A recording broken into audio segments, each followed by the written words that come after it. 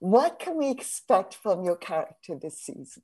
When we first see Jackie this year, he is kind of up to his old tricks. Really hasn't learned too much from season one. He is driving recklessly, drinking, doing coke with a young woman. We don't even really realize how they ended up together, and she ODs right out of the gate, and he just basically dumps her, and it's really kind of a despicable way to start out.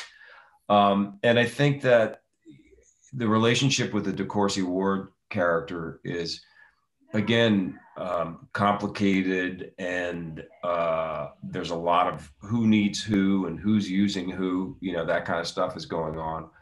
And Jackie is vulnerable this season. His job is in jeopardy. There's issues at home.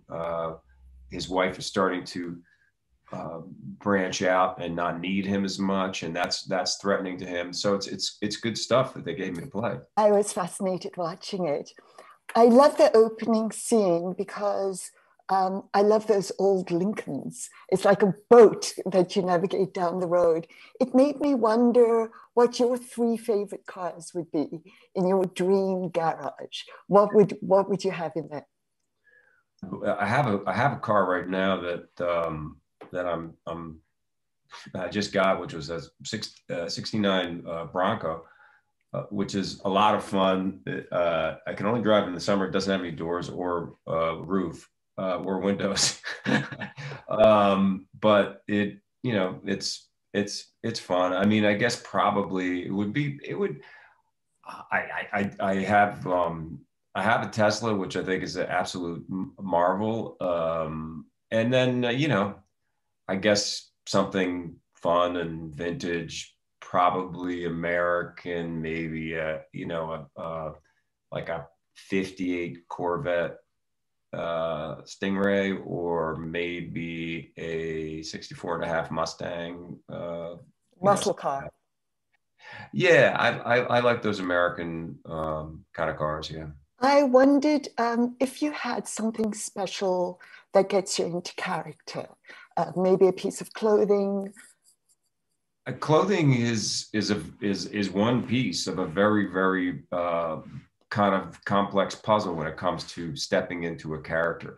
When I come into work in the morning, it starts with sitting down in the makeup chair and the hair chair, and I start to see this kind of transformation that those professionals do on me. And even if it's not too different from my own look, it's part of the process that starts to get me there.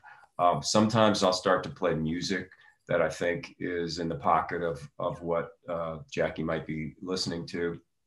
And then, I start to put on the clothing, and, for instance, I have these shirts that are custom made for Jackie, and right on the sleeve is a little JR for Jackie Rohr embroidered.